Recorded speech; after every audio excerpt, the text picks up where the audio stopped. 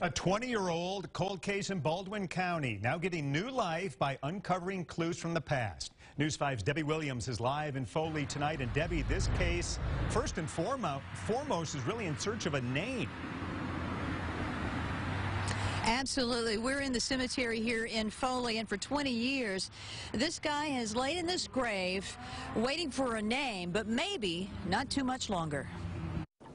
Last year, we told you about Seminole Doe, a man whose body was discovered in the Styx River and efforts to identify him. It was March 26th, the year 2000. Fishermen on the Styx River south of Highway 90 saw something in the brush. The cause of death was drowning. The sketch, the only image of what he looked like.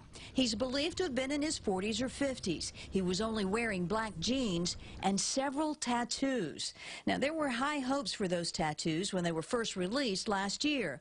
Two of the women appear to be the same person. And then there's the name Becky. But all those leads so far have been dead ends.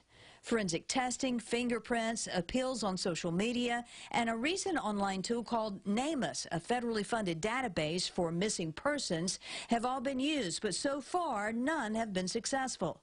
So now investigators plan to exhume his body. He has a story, and that story still needs to be told. In hopes more extensive forensic testing will help reveal Seminole Doe's real name and finish the story that started 20 years ago.